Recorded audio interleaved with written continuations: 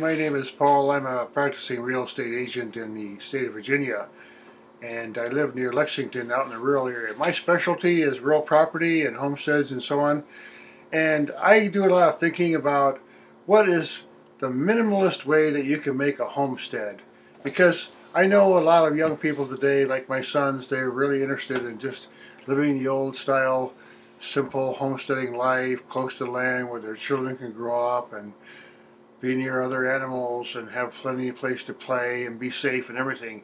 And it's very, very popular today. And it takes some time to build an old homestead because in Virginia, for example, there's a long history of it. A lot of people came here in the early days of this country, and even the natives that were here before, they just had to live off the land and cut down some trees or move around or so on and figure out how to deal with the wildlife and figure out the water situation and so on. So I have thought a lot about what would make the absolute minimalist way. Let's say you're a young person, you don't have much money, and you just say, I want to live on the land. I'm just going to make myself a homestead, and maybe me and my wife or my husband or whatever, we want to build a little place together, and we're going to start from the real basics. So here's what I suggest. Okay, I'm a realtor. I see this all the time. There's lots of land in Virginia, and again, the history of Virginia is full of homesteading and that type of lifestyle. So the situation is you get a piece of land. Let's say you have like, okay, 10 acres. That's a pretty big piece of land, but not all the land is going to be useful to you because sometimes it's steep and so on. So if you had like 10 acres, or we could even make it 5 acres, but let's say you get a pretty good piece of land and it has a little stream or something on it, and that's the minimum, okay? And maybe it has a little bit of a clearing and nothing big, but you can get in there and so on. So how do you go from there? Well, you can bring in, one of the easiest ways these days to buy one of a used camper. A little camper, could be a 15-foot, 10-foot even, 20, maybe 20 foot, that's too pretty big. Park it there and get a water collection system going on and get the water, because honestly you can live quite simply with very little water. Actually, you'll need to flush your toilet and you'll need to wash your dishes and you need to have some water filters so you can cook with it and drink it and so on. But basically, if you can solve the water collection system pretty easily.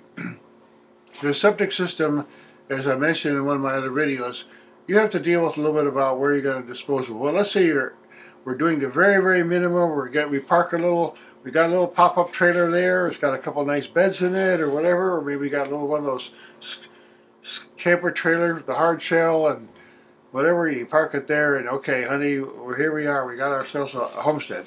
Well, you'll want a few other things here. One is you might want to build another shed, because you're going to have some storage needs and maybe some firewood. Build another shed so that when you're gone, or if you take your trailer somewhere else for a while or whatever, it's a really good idea to have some kind of a spare shed storage area. You can buy them cheaply now. You can build them yourself. You can make a really rustic type of shed for a while, put a roof on it, a tin roof that you buy at a hardware store, and you can make yourself another shed. So now you got your place to sleep and everything. Maybe you get your little trailer, you got your little cooking place, you got a propane tank, you got a little water supply going on, collection system, place to hang up your clothes for drying them and so on. And you have like the septic thing to deal with. Okay, for a while you can use the woods, but after a while you just develop basically a little outhouse system like they used to use in the old days. So now you have a place to live. Basically, it's pretty simple. So there's a few other things that you're going to really need. You're going to want to end up clearing a little bit of land, and there's sometimes if you get a wooded area, you want to make sure there's a drive-in. But this is the way people used to do it in the old days. Back in the 40s, 50s, and 60s, you buy an old piece of land way out in the country, and nobody zones you or cares about what you're doing there. The town doesn't care. You just park your little trailer there. You go out there with your tent or whatever in your family, and you camp by the lake. And that was a very strong tradition for many years. And there's a lot of these properties that are still out there these days, little cabins in the woods and hunters' cabins and so on. But there's not as many because the population has grown, so now you can make your own. And what I'm suggesting to people is, in Virginia, is very amenable to that exact kind of life. To make a really minimalist, you just get your start somewhere. Because I'm very sympathetic to that. I have children in their 30s and 2 sons. They really love the outdoor life. One wants to get into organic farming, and this is a great place to do it. And it's the old tradition of pioneering ways. Just get yourself a piece of land, and you get a place to sleep, you get a place to go to the bathroom, you get some water, you get some heat, you cut down some firewood, you build yourself a shed, you have a little homestead going on there. It's the way a lot of people still live today. If you go to India or Thailand, they'll have one other thing is a beautiful thing to do is to make a special cookhouse. A cooking area, a kitchen is a utility area. It doesn't have to be, in some areas of Thailand, for example, they don't have the kitchen in the house where you sleep. You see, the kitchen is a building, it's industrial, you go there and multiple people can use it any time of day or night. It's just there, you go in there and you got the water and everything and the big old pans and all hanging up. But when you go back to your sleeping place, it's all different. You see, so there's a lot of ways to approach this. When you have a little homestead, if you have a little basic trailer, I really urge people, I've had a camper trailer that's a pop-up. Frankly, the way you get power for a really simple homestead is you just get one of those deep cycle batteries that was used for a marine battery or something. They're a little bit larger, they cost a little more, and they hold the charge for a really long time. And you get some Christmas lights, white Christmas lights that are quite bright. They use hardly any power. You set that up with an inverter and you have yourself a place to sleep. You got a trailer, you got a little cooking stove maybe in the trailer, you got your lights, you can get a solar charger if you want, and you can charge the battery off your car if you want.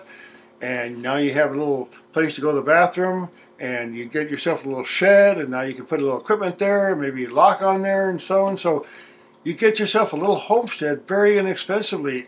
In the old days, that's what people had to do.